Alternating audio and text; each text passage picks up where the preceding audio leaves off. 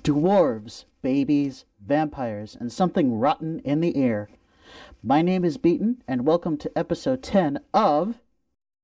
This is Trash Can Tidbits.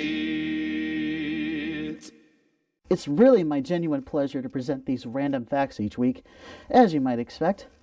I've been having a blast doing this series so far, and always compiling all these things together. I'll admit, it does get a little hard keeping it down to 10 or sometimes even 11 each week, but I sincerely hope you've been enjoying this much as me. Well, let's get right to it. Here we go with fact number 1.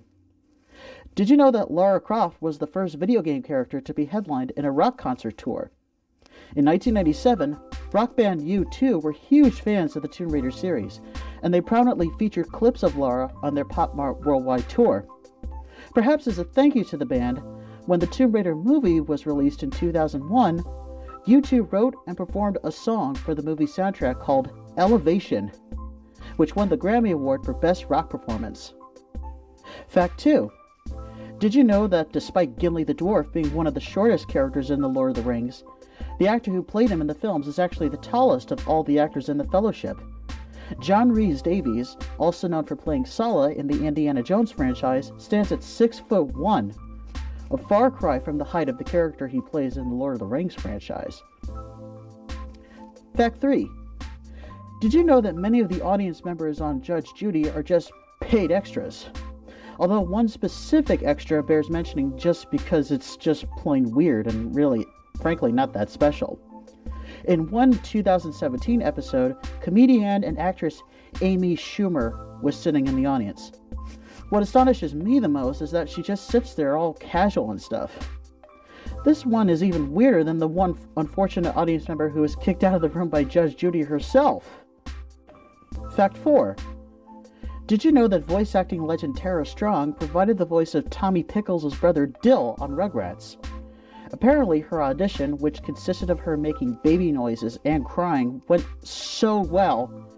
One of the female producers who had just had a baby began lactating right then and there. You know your baby impression is so good when something like that happens. Fact 5. Did you know that the live-action cutscenes in the PC game Star Wars Jedi Knight Dark Forces 2 were the first live-action footage of lightsaber action since Return of the Jedi? The game came out in 1997, which was 14 years after Return of the Jedi's release in 1983. Fact 6. Did you know that one of the LEGO video games makes fun of a popular meme associated with it?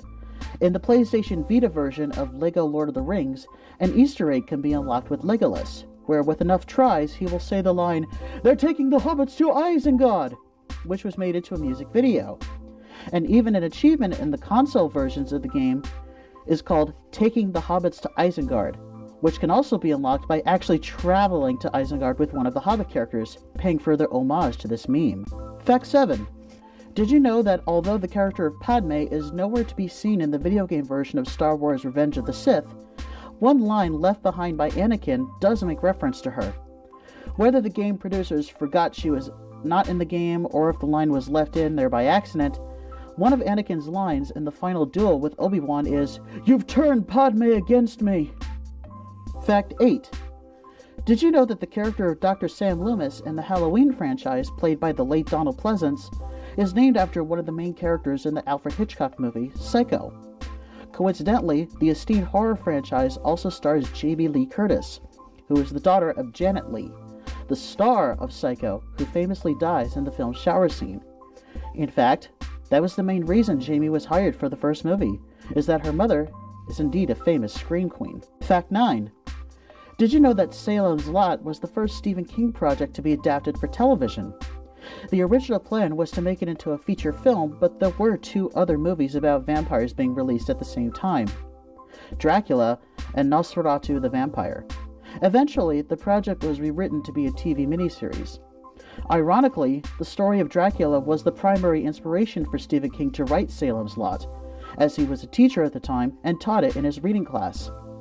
The idea of vampires in America crossed his mind, and he wrote the book soon after.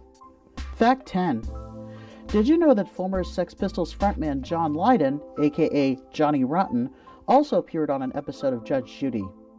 He appeared as a plaintiff in 1997, suing Robert Williams, one of his former drummers, for breach of contract.